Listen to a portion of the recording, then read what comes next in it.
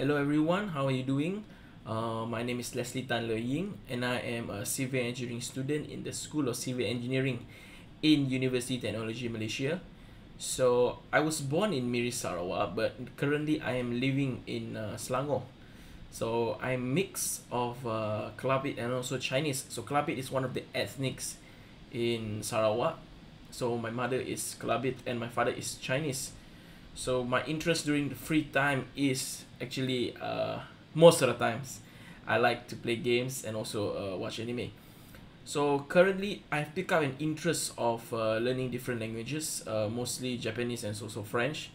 The reason I picked up French was because last semester it was compulsory for us to pick up a language, and Japanese was full. So then I've picked up French, and post semester I continue to learn French through an online app.